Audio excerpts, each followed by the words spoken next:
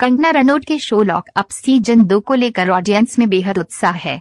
इस शो में कौन कौन से सेलिब्रिटी कंटेस्टेंट हिस्सा लेंगे, ये हर कोई जानना चाहता है। अब निमृत के बाद इस कंटेस्टेंट ने भी कंगना के शो से पल्ला झाड़ा।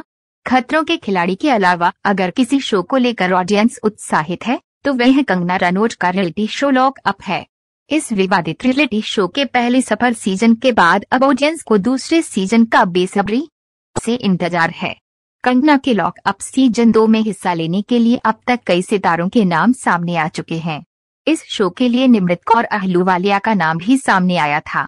हालांकि छोटी सरदारनी एक्ट्रेस ने अपने एक इंटरव्यू में इस बात को क्लियर कर दिया था कि वह बैक टू बैक कोई रियलिटी शो नहीं करना चाहती। अब निमृत के बाद एक और बिग बॉस कंटेस्टेंट को लॉक अप सीजन 2 का हिस्सा बनने में कोई दिलचस्पी नहीं है। ये बिग बॉस कंटेस्टेंट नहीं करेगा कंगना का शो। शिव ठाकरे, अर्चना गौतम सहित कई बिग बॉस कंटेस्टेंट के नाम कंगना रनौत के विवादित शो लॉक अप के लिए सामने आ रहे थे। इन्हीं नामों में से एक नाम बिग बॉस की सेकंड रनर प्रियंका चहर चौधरी का भी था। ऐसा कहा जा रहा था कि उड़ारिया एक्ट्रेस कंगना के लॉक अप में बंद होंगी। अब बिग बॉस खबरी ने अपने इंस्टाग्राम पेज पर ये जानकारी शेयर की है कि प्रियंका इस शो का हिस्सा नहीं बन रही हैं। रिपोर्ट्स की माने तो एक्ट्रेस को इस सीजन के लिए कभी अप्रोच ही नहीं किया गया। इतना ही नहीं, मीडिया रिपोर्ट्स की माने तो प्रियंका का इस वक्त इस शो का हिस्सा बनने में कोई दिलचस्पी नहीं है, क्योंकि इस वक्त वह फिल्म और वेब सीरीज पर ज्यादा फोकस कर रही हैं।